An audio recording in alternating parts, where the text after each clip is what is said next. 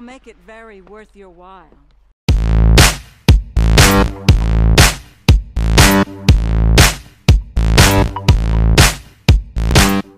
Greetings, viewers. Brad, proprietor of Barstool Entertainment. I'm continuing on doing the Stranger missions. And in this case, if a character buys the Sonar Collection Docs, a character by the name of Abigail Mathers activates. And I usually have Michael buy this. And then he does the two missions, Death at Sea and What Lies Beneath, which then will allow him to interact with Abigail again. And in doing so, he will then deal with Abigail, and it's kind of a mystery. She has Michael collect submarine parts, and, well, once he gets all 30, and yes, it's 30 parts, it kind of drags. I'll deal with that when I get deeper into the video. She then, well, we'll let it play out, and I'll let the ending play out. You get a submersible to collect canisters and all the other fun stuff with purchasing the Sonar Collection Doc. But I will get on with the first part, which is Death at Sea. Excuse me, sir. Can I get help? Hello. Hello. Thank God you stopped. Were you a fan of Frank Mathers? Frank Mathers. The TV guy who used to do the shows about space until he became obsessed with undersea exploration? No, not a huge fan. Frank was my husband. By not a huge fan, I mean, not a huge fan as much as a fanatic. He was a cruel and heartless man. Well, like I said, I was not a huge fan. But I loved him. Didn't he leave his sick wife and 5 kids to run off with you? We loved each other. I'm sure he did. And I'm penniless now, more or less. Well, Frank's submarine broke apart while he was trying to save the San Andreas white shark. But his body was never found. You know, people thought someone tampered with the airlocks. That's an outright lie. That was never proven. I love Frank, and Frank loved me, which is why we invested so much money in life insurance. If we could just prove that Frank was dead and that the airlocks weren't tampered with, I would sleep so much easier. I bet you would. I'll make it very worth your while. Guess I could take a look. Abigail then gives you a dinghy at the docks to which you can use to collect the submarine parts.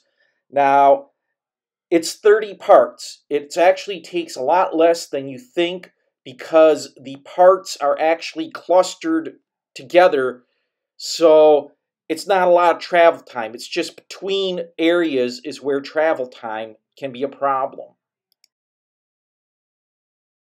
When you get into the dinghy, the sonar starts to work differently. On the map, you'll see this green area. That is where you're going to start looking. And as you approach the green area, the sonar starts activating, and you can use it to kind of narrow in where the submarine parts are.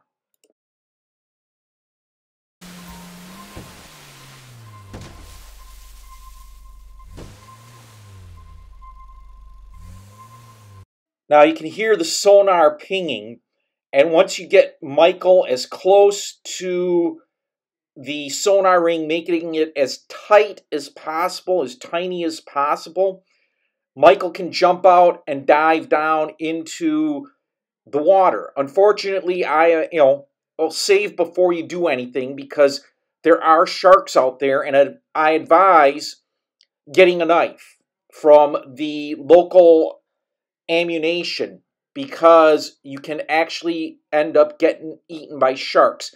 And I did not end up in collecting all of the pieces get eaten by a shark, and Michael seems to be having some trouble diving. But once you get underwater, you can locate the pieces and pick them up. And like I said, they're usually clustered together. I'm not going to show you all the pieces or anything like that because I can't get Michael to dive for some reason. But I'm going to move on to the final part of the mission. Once you get Michael to dive below the water, yeah, actually the best way to do it is trying to get back onto the boat and jump in. But I digress. I'm going to move on to the next part of the mission. Wait here. Nope. Like I said, I'm moving on to the next part of the mission. You can hunt for all the pieces you want. Okay, here, jump into the water. There we go. Michael is underwater. Again, shoot. That didn't work out well. Once you get all the pieces, Abigail will send you a text message about meeting her at the dock with the information about her husband's submarine wreck. You can try calling her back and she will just say, instead of contacting the police, call me with any information. Now I'm going to bring Michael back to the docks and confront Abigail. There you are, my hero. Hey, I found it. Well, here's the good stuff. You precious, precious man. Yeah, but I gotta tell you, I think the airlocks were tampered with. No, that's just normal wear and tear. It may surprise you to learn that along with being a beautiful, finely put together woman, I am also an expert in nautical engineering and glass degradation. Yeah, but I mean, look, it's...